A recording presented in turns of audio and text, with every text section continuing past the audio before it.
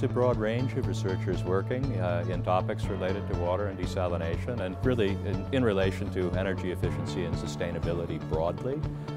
Within the water area, we have programs that aim to coordinate across our departments and schools to help researchers work in a cross-disciplinary fashion. So perhaps you'll have an economist working together with someone in civil engineering to understand how water pricing affects the design of distribution systems, or a landscape architect working in collaboration, again with a civil engineer, to design engineered wetlands.